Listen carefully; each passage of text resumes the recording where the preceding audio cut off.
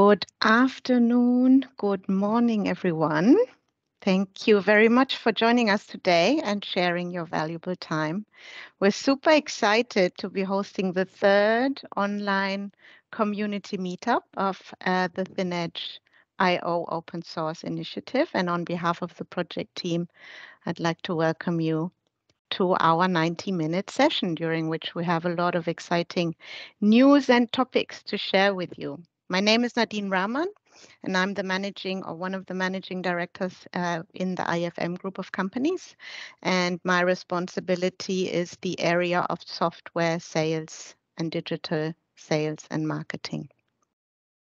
With this, let's have a look at what we have in store. So we have a range of presentations from the team, all the updates on what has happened in the meantime, new features, new release functions, which they will share with you during the next 90 minutes. So what's new in the latest version? How can it be used by yourselves and also extended? So how can you collaborate further? And also give you some real implementation examples. But before we begin, a couple of housekeeping items for everyone here. So, of course, we always want these sessions to be as interactive as we possibly can. Unfortunately, we can't host them physically. So in the digital world, we're very much looking forward to having all of you interact with us, asking questions, starting discussions. Please feel free to use the chat. So if you're new to Teams, there's a little bar in your main screen, which you can hover over. You can see that controls bar highlighted here in the screenshot shown in that main window, and that'll give you the controls where you can open up the chat side. Also, and this is even more welcome from our side, engage with us directly over voice. So please raise your hand if you have a question, and we'll be very happy to engage in a conversation with you. We have always allotted times after each session to have a proper discussion with you, and also some more time in the end, hopefully, if we don't run over. We have a couple of polls prepared for you as well. So please also feel free to engage in those question and answer sessions that we have prepared for you as well. Quick updates on who we are. So obviously we're here representing with the presenters. We're part of the ThinEdge.io project team, contributing partners. But of course, we're very much looking forward to engaging with you as well, our open source community, because at the end of the day, that's what it's all about. We want to create a new open source community and grow and expand. And this will only work, of course, if we're all collaborating together. So without further ado, let's have a look at our agenda for the day. We have a couple of sessions lined up for you, updates, new release features by André Schreiner and Matthias Betz. Then we're going to look at how we, as one of the technical partners, IFM, are actually leveraging what we do as part of the ThinEdge.io consortium for our own business at IFM, and how we implement that, and then how we are contributing what we do with IFM also back into ThinEdge initiatives. And then at the end, hopefully we'll get some more time to share stories, ask questions, and connect in general. So with that, Matthias, Andre, I would hand over to you guys. Thank you very much, everyone. Yes, so thank you, Nadine, for the warm welcome. All right, then let's start with our first talk today. So my name is Matthias Betz. I'm working for the IFM Solutions, which is a division at IFM that is responsible for digitalization and software business. And yeah, I also want to introduce André Scheiner. He's Action Product Manager at Software AG. And yeah, he wants to give us a short overview about the new things in the current release 0.6. Yeah, let's start right away. So André, over to you. All right, let's get started. Let me share the screen. Great. Yeah, thanks, Nadine. Thanks, Matthias. Also welcome from my side. So yeah, today, as Matthias outlined, we want to give you, first of all, an introduction. If you're new to ThinEdge.io, we want to provide you a quick overview of what it is, what the project is about, and then talk about the latest release highlights and also where you can find, community content, things like demos, tutorials, and how you can join us. So let's get started with a quick overview. So for the ones who might be very new to the project and the community, I want to emphasize, the main objectives of ThinEdge.io. What is ThinEdge.io about? So if we would summarize it, so with ThinEdge.io, we want to make device enablement for IoT easy and at the same time without creating any ecosystem or platform locking. So what that means is that to achieve this, we are building a modular and lightweight IoT device framework. That's why we called it Thin, as a foundation for your IoT project. So ThinEdge in the end is a glue, right, between your devices and any IoT platform that you want to use.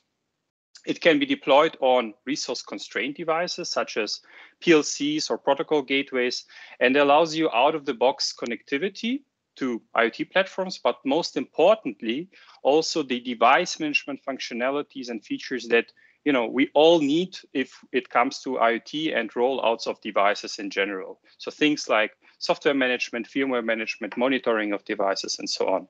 And to achieve our mission, we joined forces with partner companies from the industry and industrial automation area. You see, we are here representing Software AG, IFM, but we also have contributors from the industry like Adamos, Kunbus, and Nexus Group, for example. And just to also give you a little bit of what are the advantages or guiding principles for the project, our focus is really on the aspect of freedom of choice. So when it comes to programming languages, things like message payloads, but also the platform that you choose.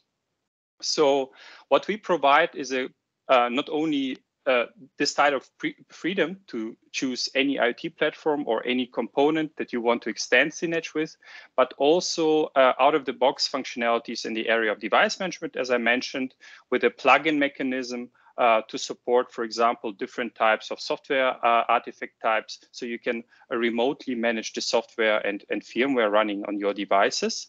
And the key focus for us is also to be modular and efficient in terms of resource consumption on the device. That means that when it comes to things like CPU and memory footprint, we are trying to be as lean and as thin as possible to also support devices that you, for example, could not run containers on. So now let's take a very quick look on where we stand today. So this is an overview of the architecture of ThinEdge.io, and let's also focus on the 0.6 highlights. So first of all, let's start with communication or interfaces. So what we offer with ThinEdge.io today is we combine it with a generic MQTT interface. That means that you can use MQTT for the connection to your IoT platform, but also you can use MQTT for inter-process communication. And we also created a simplified so-called ThinEdge JSON format, so you don't have to worry about different payload formats to use. And with mappers, you can also use your preferred formats and translate into different formats. Now, when it comes to IoT platform support, what we support today is all Cumulosity IoT based platforms. So we also, you see a list of also partners that also leverage Cumulosity here and there. So things like telco platforms, for example, from A1, or we also can interact with Siemens MindSphere. But we also support, and this is an important aspect of the project, other IoT platforms. So Azure IoT, you have support for that, and you have a first preview that is coming really soon, will be published also as an example for AWS IoT. And one important aspect is also security. So one example is that you can use your X509 certificates to interact with those platforms.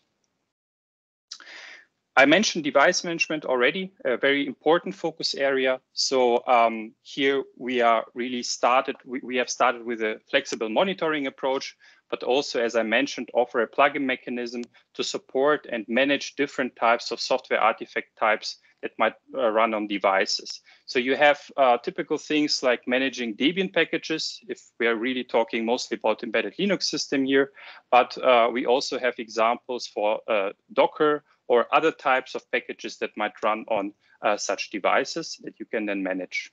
For the usability, we focused on a command line interface that allows you to easily install and connect ThinEdge to your IoT platform, and for the configuration aspects as well.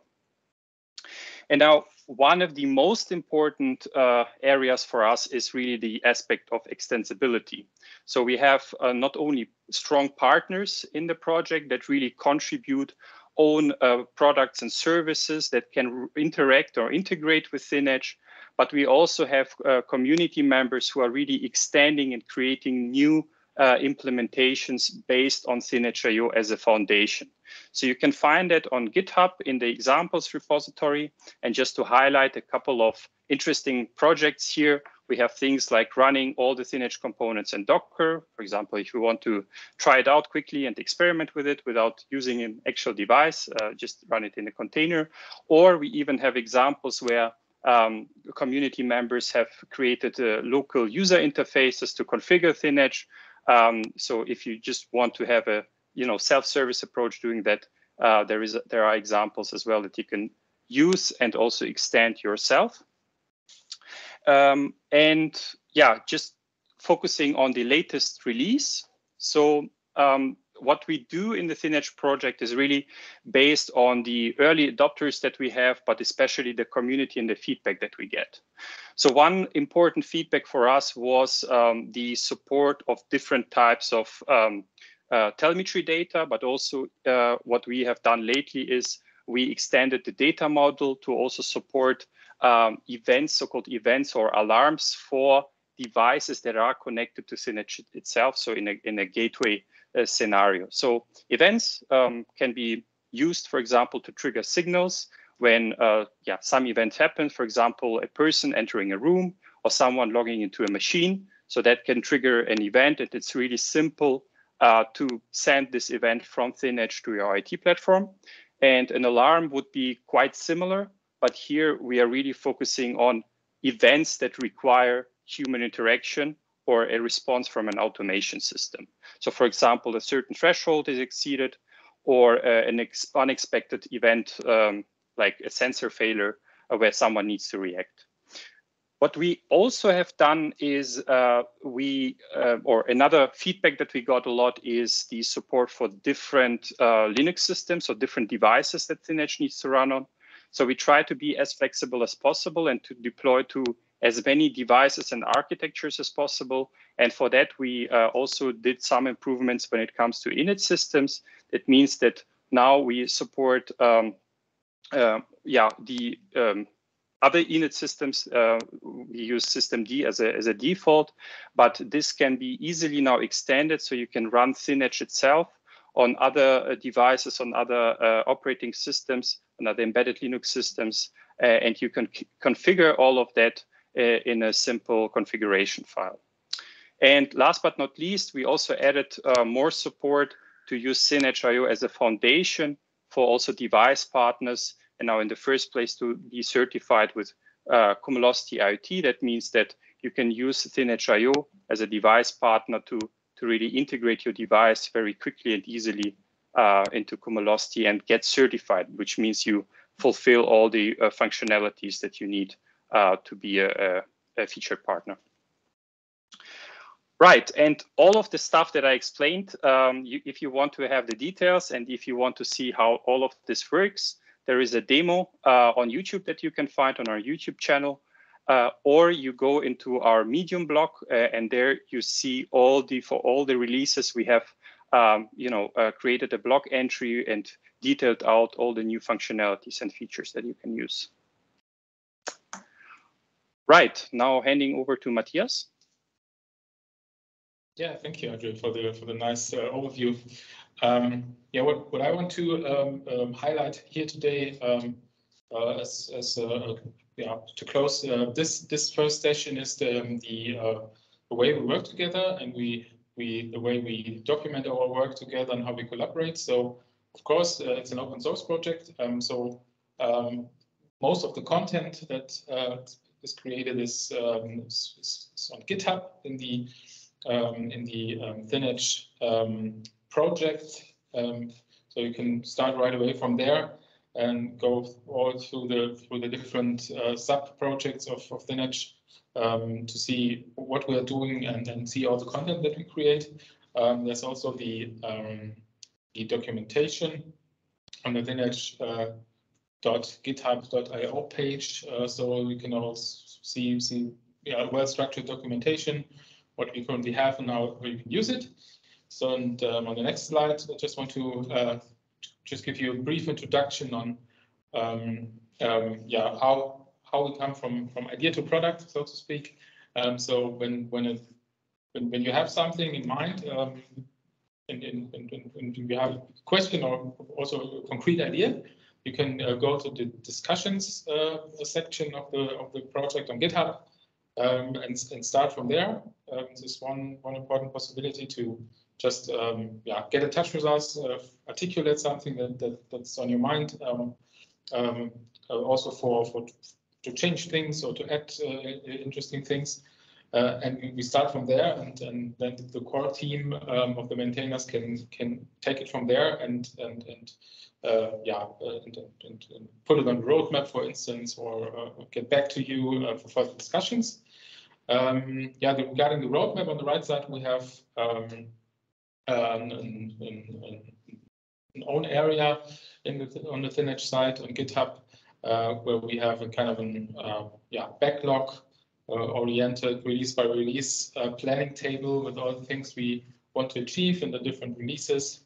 You can get there a pretty good overview of which things are already decided and how we will proceed from there. So that's also important to mention. If you have interest in the details regarding the content, just go there and have a look on the roadmap as well. If you want to get in touch with the team and you have really just a short conversation, just to chat a bit, or if you want to just get more in touch with us in a more informal way, you can also visit our Discord channel, where we have several sub-channels for beginners, for announcements, for everything you can imagine. And it's always a good place to be there to get an idea how we work together, how the whole collaboration goes on, and you can also add questions there. You can put ideas there, and we also take care that the things end up at GitHub in the end if it's interesting and relevant for the whole project. So usually we really get back to you really fast. So we have a high awareness on that channel as well. So it's just click on the links, type in the links in your browser, go there, try it out, and just get an impression what we've done so far and how we work. It's really interesting and exciting to be there. Okay, perfect. So Andrew, again, thanks for the summary, and I'll come back now to the main agenda. So, okay, let's come to our next contribution for today. So my colleagues from IFM Software, Marcel Müller and Matthias Bayer, sorry, I always do that wrong, would like to present to you today an interesting and promising proposal of an architecture innovation for ThinEdge.io. They already implemented that new approach in a prototypical way to evaluate it and validate it. And today they want to present the core idea and the experiences they made along a concrete example of connecting a commercial IFM product, software product. It's IFM Moneo. It's an IoT software suite to acquire data, pre-process it, and pass it over to other target systems. And they want to connect this with Microsoft Azure IoT Hub using FinEdge.io. So yeah, I'm really curious. And Marcel, over to you. Just switch over to the right slide deck. And here we go. Thank you. All right. Hi, I'm Marcel. And I'm Matthias. All right, and I will start the presentation with a quick overview of one of the goals I would say that went into it, and also how we kind of got there. So at the beginning, we saw a nice overview of what we wanted to achieve, right? And for us at AFM, it's important that we might find a way where we have our sensors on one side with the data and everything, and to get it someplace in this case, we chose the cloud, for example, and have a easy way to do it. And FinEdge solves this, of course. And we had some, when we then joined the project, we had some, we looked at how everything works and how the whole project was organized, and we worked together with the team to also answer some of our questions, since, well, everyone, I would say, in this sphere has different demands, different kind of, I would say, requirements on the project, and we wanted to see how we can kind of like make sure that everyone is satisfied with the end product and is able to actually use it. And for this, we thought about how things could, for example, look like for FinEdge. So we proposed an architecture which you might recognize already. It's quite similar. You have different paths that talk to each other, and so the image might be a bit crowded, but it's fairly simple, and I would say what you already seen before, where you have some data source. In this case, I have a moneo talking to an MQTT broker, and we kind of want to get that data from that MQTT broker to Azure. And how do we do this? And well, we do it I would say similarly to the previous way, but this time we have chosen what happens actually if, instead of, I would say, having a loosely kind of typed message where it's just a bag of bytes with an MQTT message, we kind of like enforce some kind of order into the whole graph of different parts that speak together. And what can you do with that? Like, and what happens when you do it? So what you can see here is that, similar to before, you have some component of FinEdge that speaks MQTT, receives the incoming MQTT message. You have a mapper that transforms that MQTT message into a measurement, and that then gets sent to where you want it to. So in this case, the Azure Bridge. And the Azure Bridge itself knows how to handle measurements, so it will easily accept it. But since it can handle measurements, they can come from anywhere. So for example, CPU statistics, if you want to know how the device is doing, you will be able to receive that through the same kind of channel where you just simply plug it in and say, please CPU plugin, send it also to the Azure Bridge. And the same way, of course, you still have this outside connectivity to extend it as far as you wish, where, for example, through your Python scripts, you will be able to do the exact same thing, where you can send, for example, in this case, events to Azure, which is something that it also accepts. And we kind of built this whole model where, instead of having, I would say, this microservice-oriented architecture, you just have a single executable, which for our use case makes it easier, for example, to deploy it, and also have some more assurances about its runtime and how to update it, etc., etc. And well, the end result is it does work. We get messages to the cloud and are able to route it through this, I would say, garden of plugins inside of FinEdge. So to explain to you how this kind of works and how we believe the whole thing can be done, we split it up into two parts. The first part is going to be from an end user perspective, where no code is going to be involved, just simple configuration. And there's going to be a second part from a developer perspective, where there will be some code involved, but I think that's natural as a developer. So starting from the user perspective. So obviously there are some steps that are needed that are outside of FinEdge, so to speak. So you need a Moneo installation, you need to configure Moneo, you have some MQTT broker outside, and you need to have an Azure IoT hub that is able to receive messages. And then we can focus on the part, I would say, that is this project, which is how would you configure this FinEdge instance that you have. So let's dive right into it.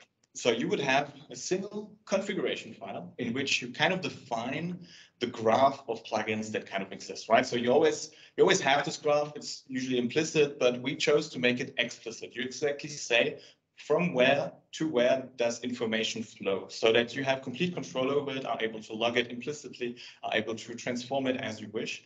And to do this, we kind of thought, okay, well, what does there exist? How does it work? How could you do this, right? So we chose that there's a concept called a plugin kind, right? So it's, for example, an MQTT, right? So you can have a plugin kind of MQTT that listens somewhere for MQTT messages and sends them further along for processing. And this needs to be configured. So the configuration file was born, and in there you can see quite naturally that, well, we have an MQTT host that listens on that exposes the port on localhost 1883, and we want to send all the messages that we receive on it to our target plugin, which in this case we call Moneo. And Moneo, well, it's configured in the same way, in that you say, okay, well, it's a kind Moneo mapper, so you could have multiple if you wanted to, if you had multiple data sources, for example. So not just Moneo, but another kind of mapper. And this mapper needs to know, well, where do you send that data? And in this case, we send it to a plugin called AZ, short for Azure, which we define subsequently as the type Azure Bridge. And it is configured with all the data that you need to authenticate to the bridge. And when you then actually start up FinEdge, you get all the nice log output. You can see what actually happens inside. So at the top, you can see what kind of plugins exist. So we already wrote quite a few. There's, for example, an average plugin, a sysinformation plugin, which we talked about earlier with the CPU stuff. And then you can see that only the plugins that we configured start up, right? The others do not start and are not touched at all since they weren't asked for. And after that, you can see some log output of actually receiving a message over MQTT, it being sent around inside this FinEdge IO configured instance before the last plugin in that chain, which is the Azure Bridge, sends just an info output of, well, we actually sent it. And then it's on Azure side to handle it. So what are the key takeaways of this, I would say, proposal that we have is that misconfiguration of any part causes FinEdge to emit an error and exit directly, giving the user direct feedback, which is in our eyes very important because you do not wish to have data, for example, lost because you mistyped some MQTT topic. And the same way, we also want to make sure that if it worked once, it will continue working in the future, which is that we find that configuration needs to be reproducible. There shouldn't be any runtime tinkering during that is major in any way that would change, I would say, the properties of the different parts. And then there comes some, I would say, very nice properties is that the messages are typed, which means that you can ensure that plugins have a common interface they can rely on. And, well, the data flow is dictated by the user. So, for example, how this could look like, there's an unknown plugin kind, MTT. Well, it's because you mistyped it. That's called MQTT, right? And then it just doesn't stop. Or, for example, you try to send measurements to a plugin that is unable to handle them, which in this case is a filter plugin. And you also get an error because, well, what should it even do with that? That's obviously a user error. So it tells you that. And how does a plugin also achieve all these things? Well, that's what Matthias is going to tell us now. Hi. Hi. So I'm going to take you through how a developer would implement this data mapping from your data source to Azure. So first of all, in this scenario, we are implementing the plugin in Rust. Other programming languages will, of course, be possible, but due to the nature of this, it's just an example. We are talking about Rust in this case. So first of all, of course, you need to set up a new Rust project and you're a new Rust crate where you implement your code. This is where your use cases are implemented. Then you need to implement a required API, which consists of two parts. First of all, you need to have a plugin builder that is able to instantiate your plugin. And the second part is you need to implement, of course, your plugin, and you need to declare it, which is where your where your domain-specific knowledge goes. Then you need to register your plugin builder within ThinEdge.io, which is you need to make it available to ThinEdge, so ThinEdge is able to start it and process its life cycle. So in this case, we are going to send random measurements. It's just an example. We send random measurements to some plugin within the ecosystem at a configurable interval. So for example, every second we send just the float value to some other plugin within the ecosystem. As you can see on the right side, we need to have an address, which is your external interface, something you talk to and send measurements in this case to, and you need to declare what your plugin can receive. In this case, we cannot receive anything. It's just an example, as said. Next, you need to implement the plugin interface, and the plugin interface consists of two parts. The first part is you need to somehow start your plugin, which is the main entry point of your plugin. So this is basically like a main function. In this case, we're just starting a main loop, which ticks every configurable amount of milliseconds, and just start this main loop, and then the plugin is basically started.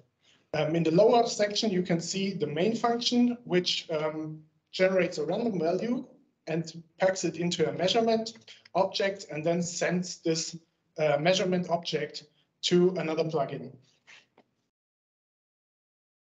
So, of course, you want to give your users the possibility to configure this this plugin that you just wrote. So in this case, we are defining a configuration object where the user is able to set the interval that the random numbers should be created, and a target. This target is the other plugin your user wants to talk to with this random measurements. And then we need to make a function available to ThinEdge that is able to instantiate your plugin. Right, you first instantiate your plugin, then you start your plugin, and ThinEdge takes care of the whole life cycle. So in this case, we are seeing the instantiate function in the lower section. And what this does is it fetches the configuration for your specific plugin, then fetches the address of the plugin you want to talk to, and then emits the plugin instance. So what are the key takeaways here? The plugins in this case was implemented. The plugin in this case was implemented in Rust, but other programming languages will of course be possible, but would have to implement basically the same concepts as we just saw. Everyone has to declare their plugins through an API, so ThinEdge can ensure the compatibility between plugins to be able to compose the application out of them. End users are assured that the plugins are compatible with each other in the ecosystem, because you implement a common API, end users are now able to compose which plugin talks to which. Okay, thank you. This was how to write your own plugin, and we are now open to questions. Okay, so thank you, Matthias. Thank you, Marcel, for the interesting insights of this kind of innovative approach that to some extent differs from the way we work and we incorporate the different plugins today. But this is really something we want to get feedback on. We're already discussing that in the community. quite intensively, and we really want to open up our rationales here and discuss it with you. So are there any questions from the audience, from your side?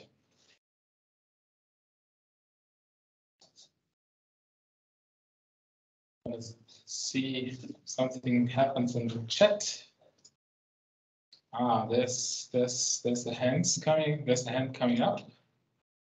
So Mario Heidenreich has a question. So I unmute your mic now. Okay. Can you hear me? Go ahead. Thanks for the presentation first. I really like the approach you take with the plugins in general. Makes it much more modular. So one thing I quite didn't understand is you were talking about communication between the plugins. Is this going to be still over the MQTT broker, or is this like in? So me back again. So in this case, we chose that the direct communication between the plugins, if you choose to, is in process, which has the advantage that, well, you don't need to serialize and deserialize every time. It's just I would say just a pointer, so to speak, that gets sent around. But at the end, it's just code, so you can choose to also use different methods if that's what you wish. Okay, so is it like then a point-to-point communication, or can you kind of have multiple plugins listen to this output of a single plugin, etc.? So do you keep the flexibility that like you have with the typical pub/sub mechanism that you have on a broker?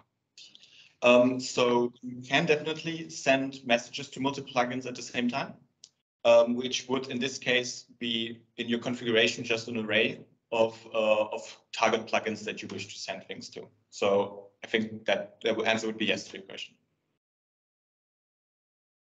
Okay, great. And you said you have to configure this pipeline, and then you kind of make sure that plugins are started in a correct order. So you kind of have a dependency management there. So there is no direct dependency management at startup. The thing that is, I would say, checked is that the plugins, so that the plugins talk to each other, have, I would say, the ability to support the messages that are going to be sent later on. To see where that goes. So it's not dependency itself, but yeah, the ability to, like kind of like a type check, so to speak, in other languages. But for Finnish. All right. Okay, and that will be tested during startup. So exactly. like, okay.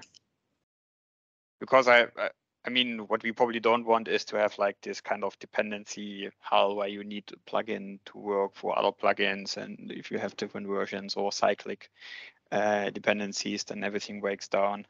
Exactly. No, that is so it's like this is just a prototype, of course, so I can't speak for the future, but I don't think that any kind of dependency is required, since the whole idea is that for the whole thing to be asynchronous. So if there is any kind of dependency between, I would say, plugins, that can be resolved in another way than at startup. Okay, thanks. All right.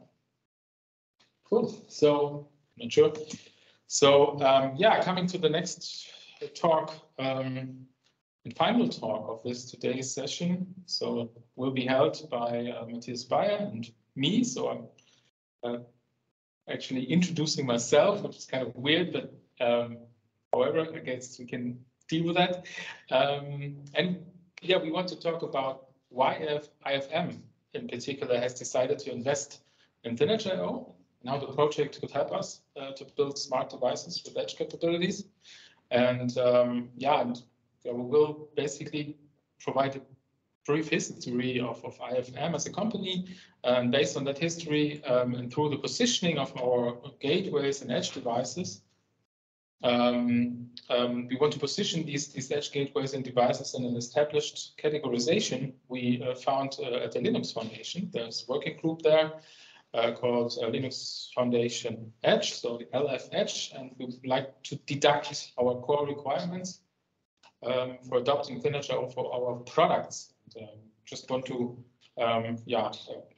present this to you and share our thoughts on that. So, yeah, during that session, I will also ask Matthias later on a couple of questions in his role as an expert for the Net.io yeah, just a couple of questions about the underlying technologies and the underlying architectural assumptions, and yeah, because I really want to know how they fit to our needs when I have a look on the IFM products we currently have and also we will have in the future. So give me just a second to switch over to the right slide deck, and yeah, we'll start with that session right from there. So yeah, as already mentioned, Matthias Bayer and me, we're working with IFM.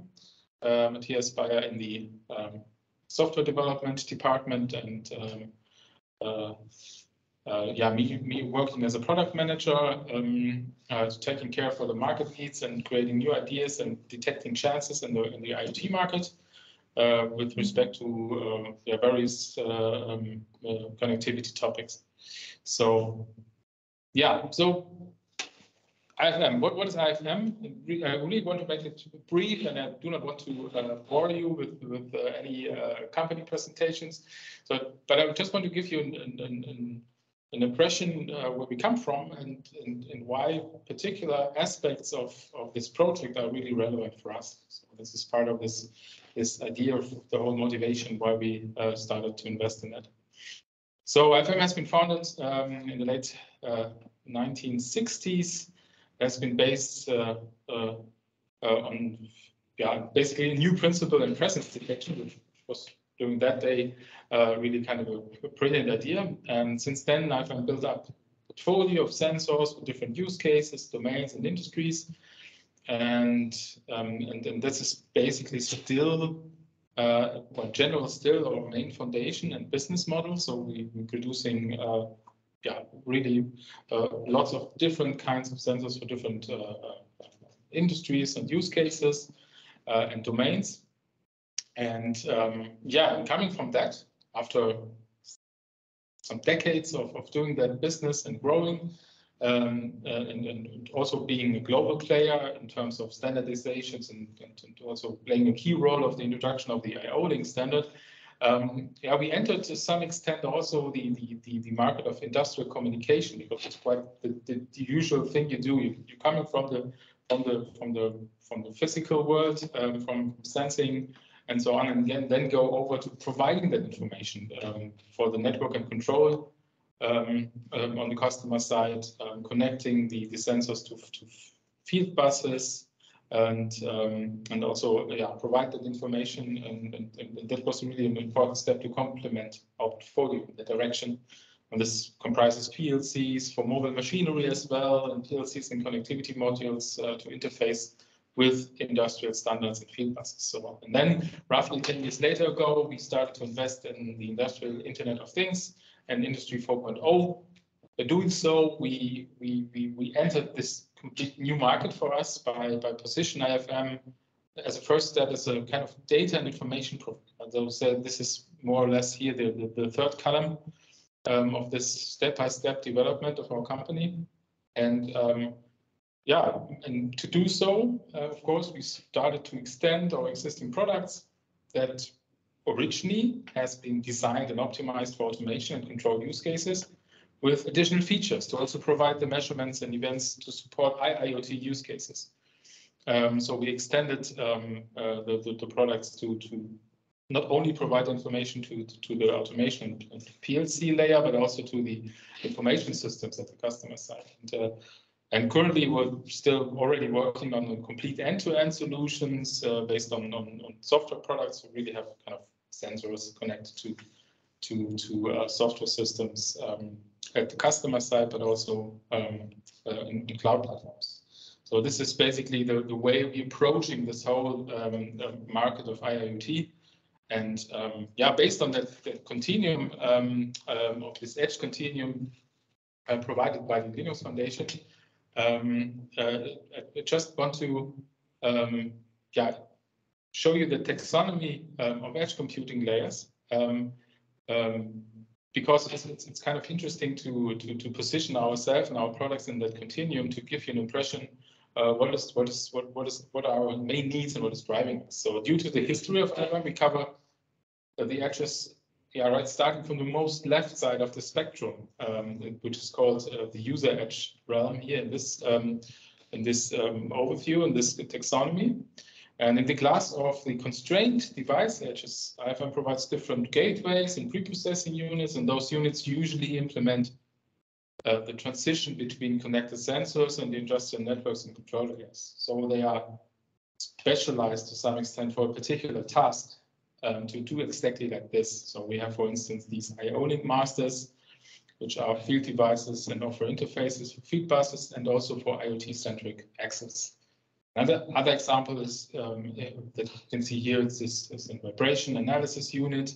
And this unit just has this one task to derive a couple of mechanical KPIs that represent the condition of a machine based on more than 40,000 samples per second of acceleration sensors, for instance. So and these devices are mainly driven by microcontrollers without any sophisticated Linux operation systems or similar. And are often programmed in C, and they really optimize to exactly fulfill this task as cheap as possible when it comes to hardware, of course. So then coming over to the next taxonomy, so in the class smart device edge, IFM develops more and more generic hardware platforms that support different use cases. So these hardware platforms usually are driven by ARM-based CPUs, have roughly 512 megabytes or 1 gigabyte of RAM, and provide a full-fledged Linux distribution that has been built for the ARM hardware architecture. And those devices usually run commercial software packages or provide runtime environments for applications developed then by our customers. So therefore, even if the resources may sound sufficient, the computing power needed by the domain-specific software applications often exceed 60 to 80%. So to enable those devices for edge connectivity and device management functionalities, there's often not much of resources left. So this resource constraints are also valid for this class of devices as well. So yeah, one may ask now why IFM does not provide more computing power resources. It's so cheap today to meet the needs of those cloud-native development practices that I mentioned here below in that area here down there as a criteria. Yeah, the reason lies in the positioning of the devices in just two markets. So one market is the OT domain. This market is really price sensitive. So that means that the product design is driven by a well-defined use case usually, and the hardware is optimized to support exactly that use case. So the resulting product must compete then with other devices from other vendors, and the resulting price is really critical, a really critical part of this competition. So and then you have, on the other hand, the other market for the same device, which is the IoT domain. And here we cannot really anticipate the concrete use case yet in advance, and to some extent, missing resources always limit the possibilities, right? So more power would enable the devices to support more and more use cases, of course, but this would put risk on the success of the same device in the first place in the OT market.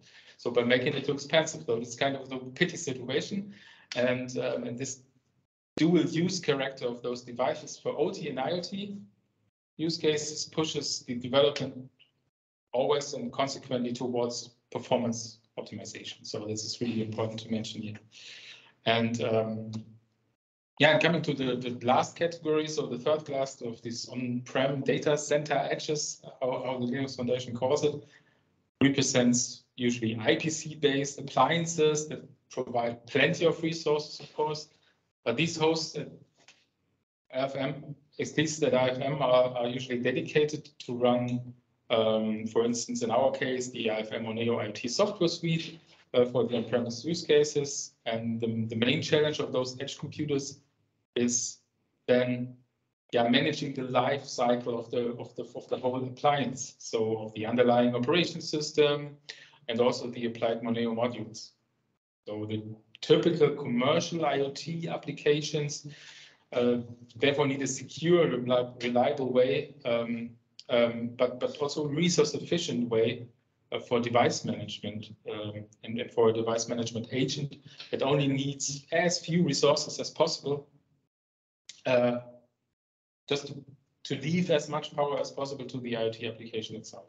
So, and for that particular use case, the main device management use cases are software management, of course. So we really have to react on things that have to be patched on the Linux OS level, which is really important nowadays when it comes to cybersecurity.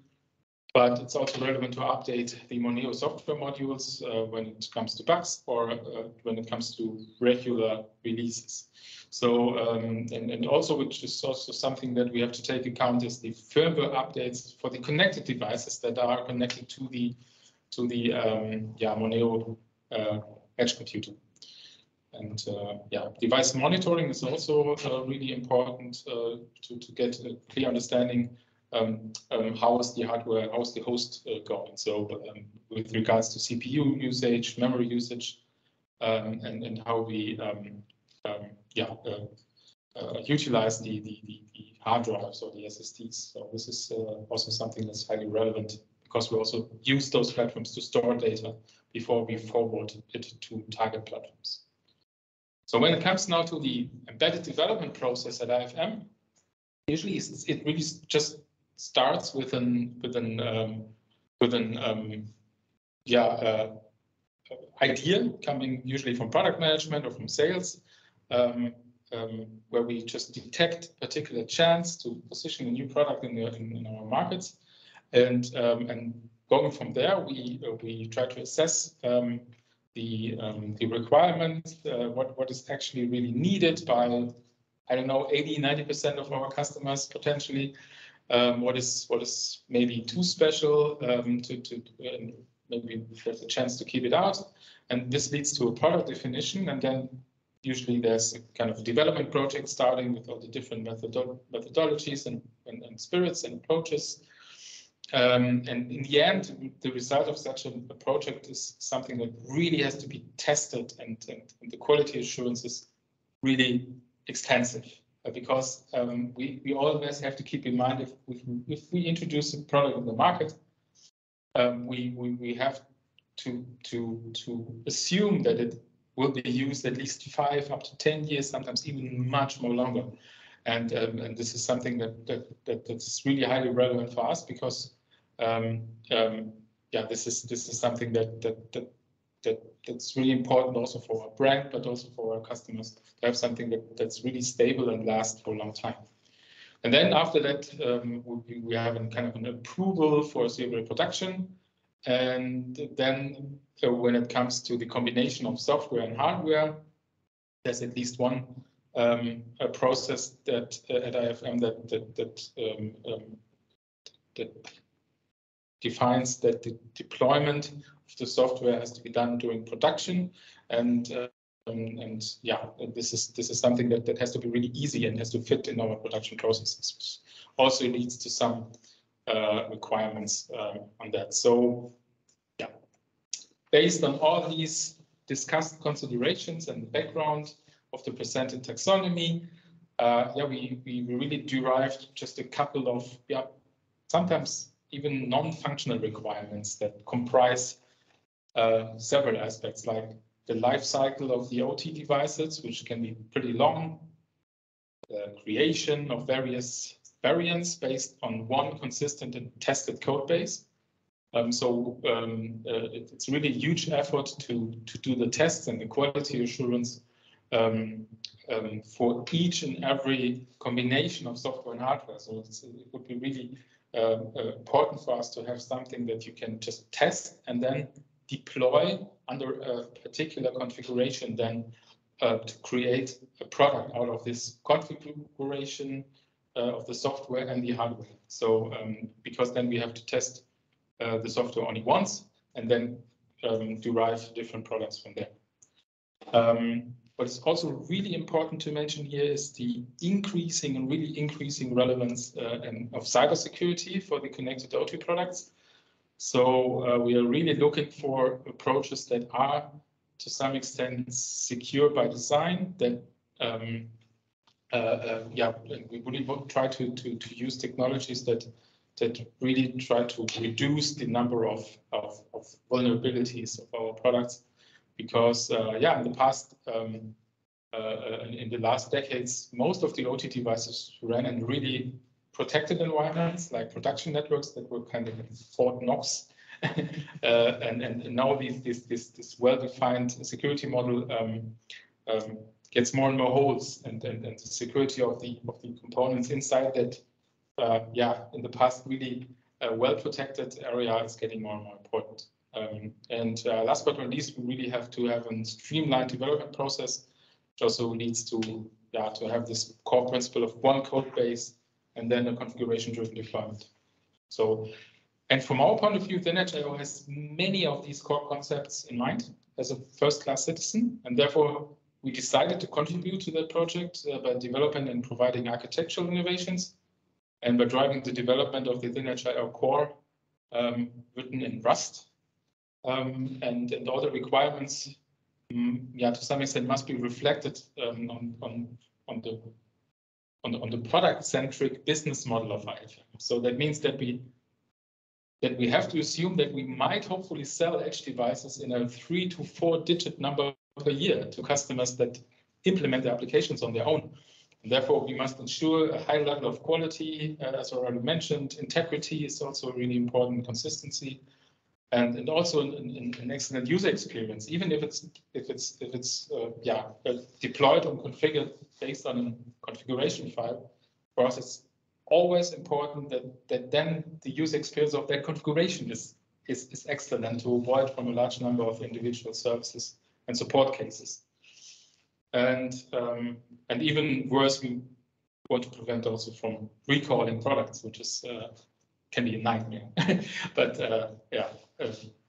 so this is something that really drives us, and then therefore we decided, because we see lots of these things in ThinEdge.io, and we really want to develop it further into that direction to enable our OT products to act and to interact in IoT environments.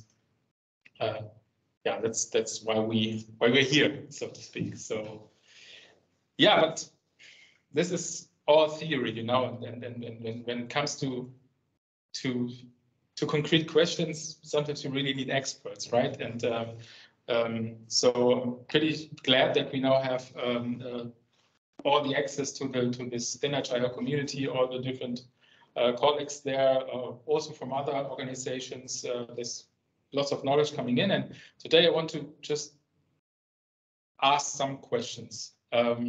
So and I want to ask Matthias those questions because he's here and he's my colleague, but he also stands for all the other colleagues in the team, just a couple of questions. So Matthias, thank you for having me here. So for being here for us to answer these questions. So I already mentioned it, cybersecurity, something that really bothers and which is really relevant. So what advantages does the ThinEdge.io design has regarding this whole topic? So how do we cover this? Yeah, so ThinEdge itself is built in Rust. It can be used with other languages, of course, but ThinEdge itself is built in Rust, and Rust has some very interesting properties. So Rust gives you assurance that there is, for example, no seg faults in your code, or you do not access invalid memory, and prevents data races. So it's really hard to get things wrong in Rust, and by that you automatically have benefits for the security because the attack surface of your program is reduced.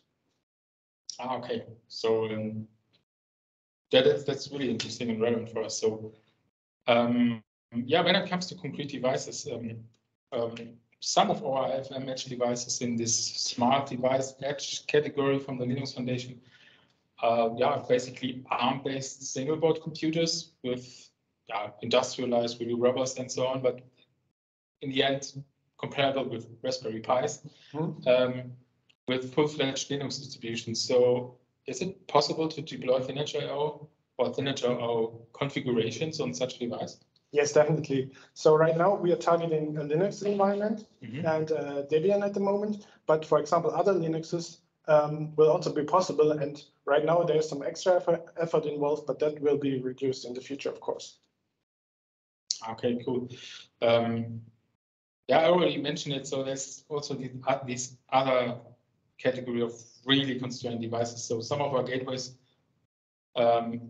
will provide platforms with embedded Linux distributions customized to an actual device. So what kind of infrastructure, you know what I mean? So this kind of OS layer services are needed to run ThinEdge.io. So right now, ThinEdge.io relies on MQTT broker and some service manager. For example, systemd that is required for running ThinEdge. Okay, yeah, got it. So and we also have gateways and also these ionic master devices that are driven by microcontrollers without any full-fledged operation system. So maybe more microcontroller related approaches.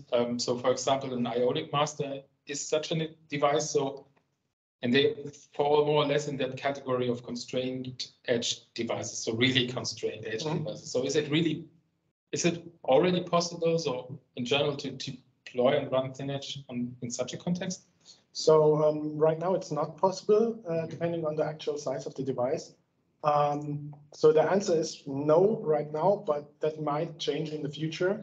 And if someone's interested, if you are interested, feel free to reach out. Okay, so maybe it's something that we really have to look on a case-by-case thing. Yeah, can imagine. It's a wide area. I also mentioned that with those on those devices there are also several other software applications, and we really try to put there as much as possible and want to scale with regards to connected data sources. As much as possible. So do we need to reserve many resources for ThinEdge.io? No, so right now we're talking about we're targeting a low memory footprint, which is something in the megabytes range, like 16 to 32 megabytes, and lower is of course better. Wow. And we're trying to be really light on CPU usage, and Rust is definitely one thing that helps us a lot there. Okay, yeah, understand. With this regard, so we already tried it out with Moneo, the connectivity solution built on top of the Moneo software product. But in general, is it easy to have interoperability with existing services and software applications that are already deployed on the same edge device? Because usually you cannot assume that ThinEdge.io is alone on the planet, right? You know what I mean? Yes, definitely. So interoperability is definitely key with ThinEdge. And right now, MQTT is the prominent way of having interoperability. And it will continue to be, but other protocols and ways to connect to ThinEdge, will definitely be possible in the future. So as the project continues. Okay, thank you so much. Yeah, thank you for the answers. So so many questions, but can you mention? So are there other questions in the audience? So as always, just raise your hand. So there are lots of experts from the team, not only Matthias, but also other colleagues from Software AG and also contributors maybe. So are there questions? So just speak up. I actually have one from the sidelines a little bit coming in. So one question is, do I need to learn Rust now to extend it work with ThinEdge? Yeah, it's a quite interesting question. So Marcel is already coming here so to answer that.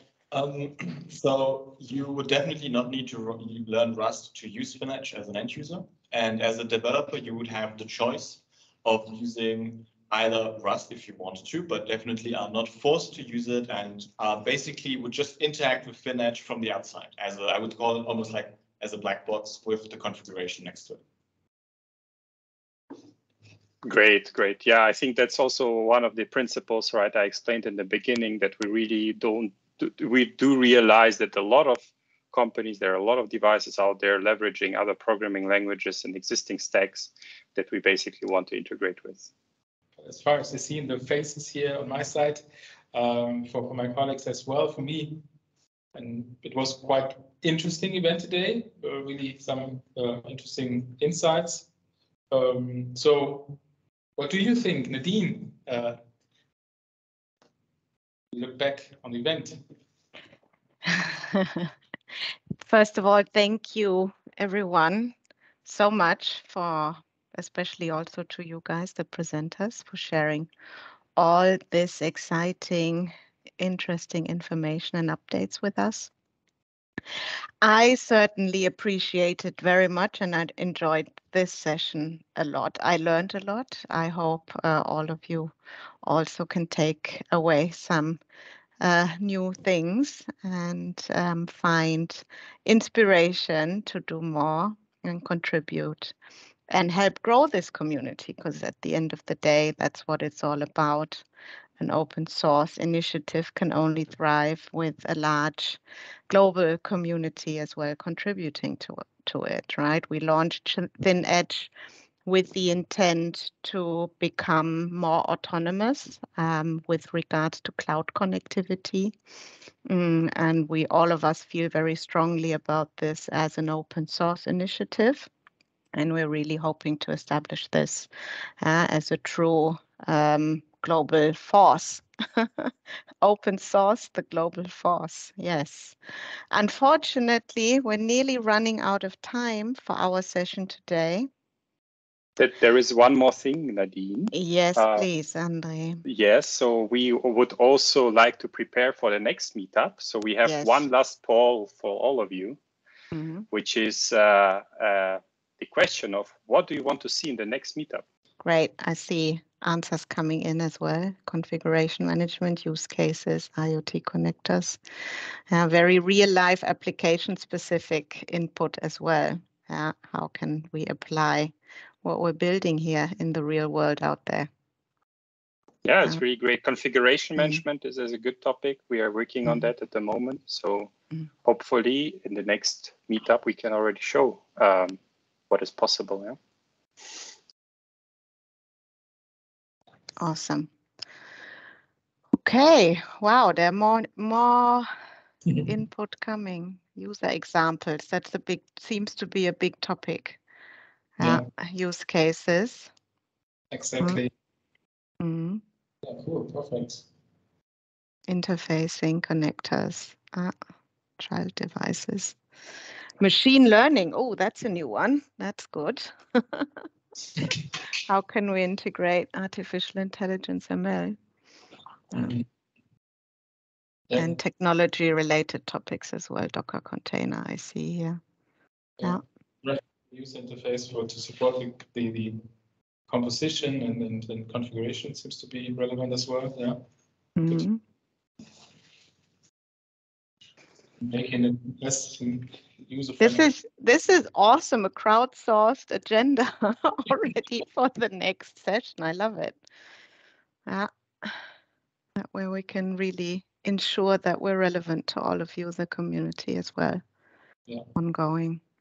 Yeah, speaking of the next event, the date is not yet fixed. We're aiming for end of June, beginning of July, knowing full well that we're running into full force of summer holidays.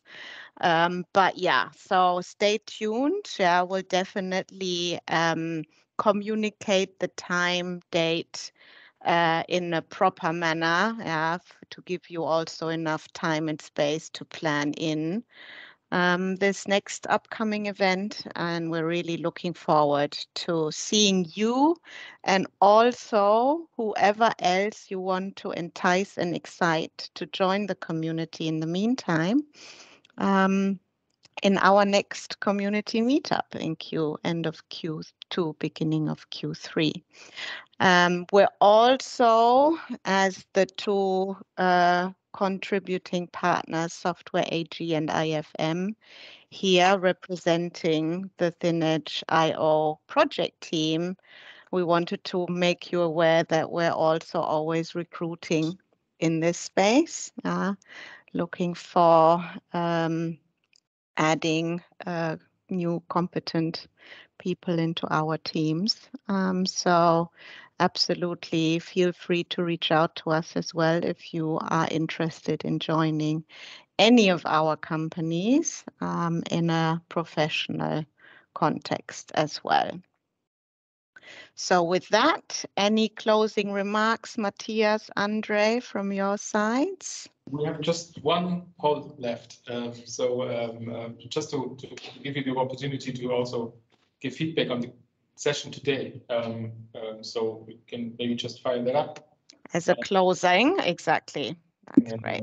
We'll always stay maybe just a short number of minutes here in the session. And if you have any questions, if you want to speak up, if you want to articulate maybe more complex thing for the next events coming up, use that. And then, yeah, we hope to see you again soon. And yeah, we hope that you got inspired. All right, everyone. Thank you again to all the presenters, Andre, Matthias, Marcel, especially to you guys as well, for sharing all the new updates with all of us. Thanks to everyone for taking the time and joining us here today. This meetup will also be put on YouTube, so you can definitely also check that out on demand if you want to go back and revisit some of the sessions as well. And with that, I would like to wish all of you a great rest of your Wednesday, evening or afternoon, depending on which time zone you are logging in now. And I'm really looking forward to seeing you next time. Take care, everyone. Stay safe. Bye-bye. Thank you. Bye-bye. Bye-bye, everybody.